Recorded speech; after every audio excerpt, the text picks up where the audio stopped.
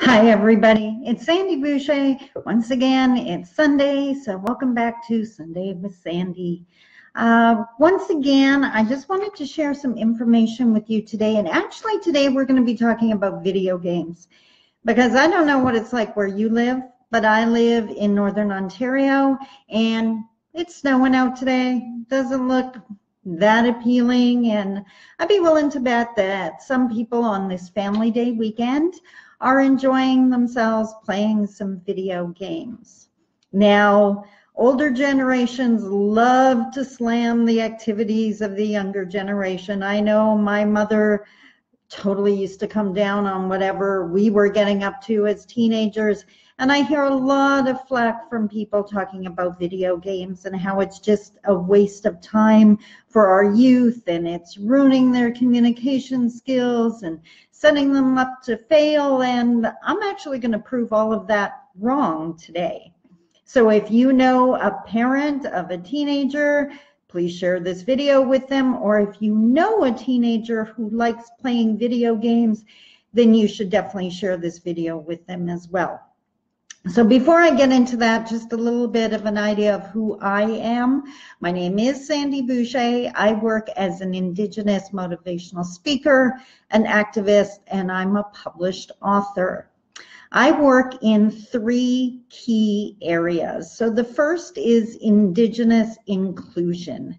And that means I work with non-Indigenous agencies, businesses, communities, and I've developed an Indigenous engagement assessment tool. So I look at their policies and procedures, and I even talk to their customer base to make sure to help them identify the barriers that may exist that they didn't even realize existed. And it's really preventing that engagement with their Indigenous customers or clients. The second area is Indigenous empowerment, and that's me out in the communities helping other Indigenous people. I'm Ojibwe. I'm from Seine River First Nation, but I help Indigenous people across Canada overcome the legacy of the schools, of the oppression and the internalized oppression that we've been carrying for far too long. And last, I work in the area of engagement, where the two sides, non-Indigenous and Indigenous, are now trying to work together. You may hear reconciliation being thrown around. Well, there's a lot of steps that we have to go through together before we can get to reconciliation, and that's what that engagement piece is all about. So that's who I am. That's the expertise I bring to this video. The reality is a lot of people don't realize that before I became a motivational speaker, I actually worked in employment and training for 20 plus years. So we helped Indigenous people find a job or go back to school or even start their own business. But after 20 years, I just didn't see a lot of difference in our communities. I mean, we had some people trained, but I didn't see a huge increase in employment. And I realized that a lot of the issue was the fact that people didn't believe that their future could be different. And that's what sparked the work I do, including what I'm about to share with you. So I call it, I've been delivering this in seminar for years, I call it the video game analogy. Bottom line, if you can beat a video game, then you can win this game we call life. Now, I mentioned my previous career because in employment and training, we often talked about transferable skills. And what that means is a skill that you learn in one area is something that you can take and apply in another area. For example, if you can look after your home budget, well, then you have the skills to look after an office budget. It's just different numbers or maybe bigger numbers, but the skill set is the same. Now, I'm known as the master of metaphors. I always use metaphors to take an unknown and relate it to a known. And that's what this video game analogy is about. If you know how to play a video game, you can show your kids how they already have the skills to succeed at whatever they want to take on, whatever challenge they want to address and master. So here's the idea. Pretend we're playing a video game, and it's one of those spooky castle kind of games. You're going to go in there and you got to find all the hidden treasures and the tools you're going to need. You got to stay away from the bad guys. And if you make it all the way to the end, you get this fantastic treasure. So that's the basic premise of this imaginary game we're about to play. So imagine you go into the main hallway of this spooky castle, and there's a hallway with a bunch of doors. You go into the first door and you find a room and you check it out. There's no trapdoors. There's no bad guys about to jump out. The only thing that is in the middle of this room on the floor is a golden key, and it's sparkling, it's shining, one of those skeleton type keys that open absolutely everything. When I share this in seminar, I ask my participants, what do they do at this point? If you want to win the game, what do you do? And of course, they tell me they're going to pick up that key. And when I ask them why, they share that because they know there's going to be a locked door coming up. I guarantee you, if you come across a key in a video game, you can bet you're about to come up against a locked door at some point. What I share with them and what you need to share with your kids as they play the video games is the skills they just used to find that key is exactly the skills they need in life. For one, they were observant. They looked around in their environment to see what can help them. We need to teach our kids how to do that. And the reality is math class, history class, talking with an elder, watching this video, those are all keys that they can use later on. So we have to pick up those keys and put them in our backpack every chance we get. So that's the first room. You leave that room, and now they go into the next door, into the next room, they check it out, and there's absolutely nothing in this room. Nothing. Nothing good, nothing bad. There's nothing there. At this point, I ask the kids, what are they going to do? And of course, they leave. There's no benefit to staying in this room. But how often in life do we do that? We stay somewhere where there's absolutely no benefit. It's not bad, but it's not good.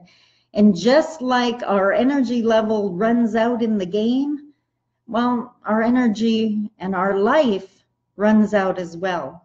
We can't afford to stay in those places that have no benefit to us. So that's the second room.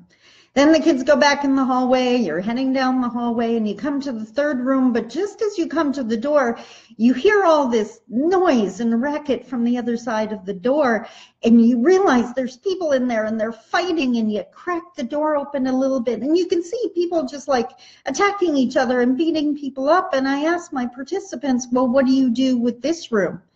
And of course, they're quick to tell me, you slam the door and you get away from there.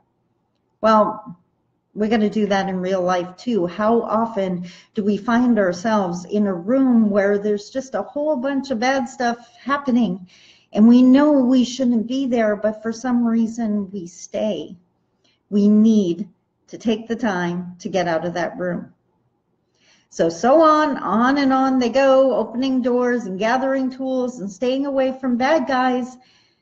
But then I share with my participants, at some point they're in the middle of the hallway and they run out of energy. Mwah. And their person is just stuck there. So I ask them, if you want to win this game, what do you do? Well, it takes them about a half a second to tell me, you start again. You start the next level. Well, think about that. If we remind our kids, they already have this skill. If you fail at something, start again.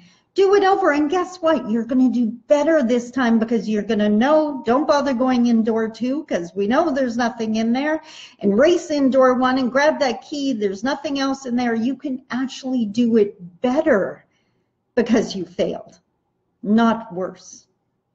And the part that I absolutely love the most, and I get encouraged every single time I see our kids playing video games, is the fact that they know. I have never met a kid whose ultimate goal was just to win one level.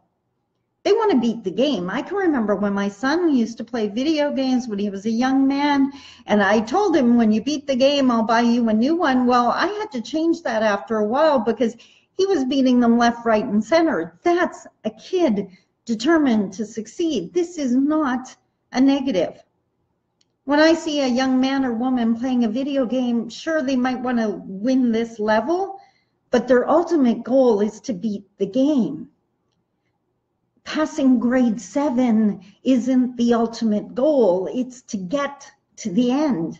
And the best part is, you watch these kids playing a video game, they know the next level is going to be harder. They know there's going to be even scarier challenges and bad guys there, and they're anxious to get there.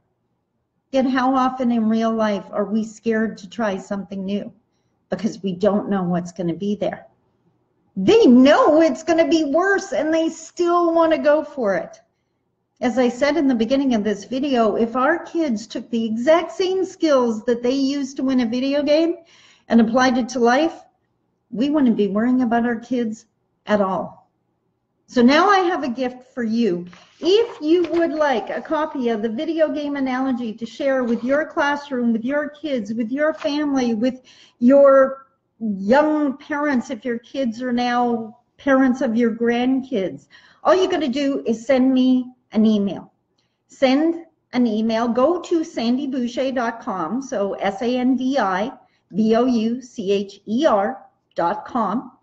Use the contact me link and send me an email and just say, I want the video game analogy, or I want that description of the video game. Just mention video game and I will send it to you for free.